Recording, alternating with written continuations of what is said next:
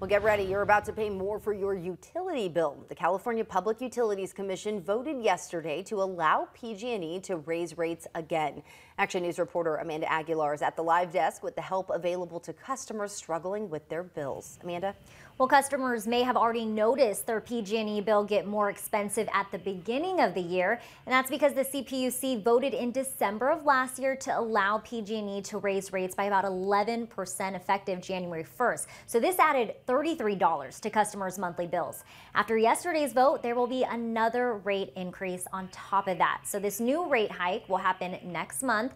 It's expected to add about $3.65 to electric bills. PG&E says the temporary rate change will go to help recoup money spent on wildfire mitigation and safety measures. But for those already struggling to keep up with their cost of their electric bills, there are programs here in the Central Valley to help. This includes the Fresno Economic Opportunities Commission's Low-Income Home Energy Assistance Program, or LIHEAP. The program gives financial assistance to eligible households to help offset their energy costs.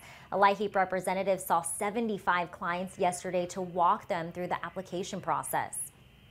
I see all walks of life, as far as from the younger, going into college, getting their first apartment, to elderly.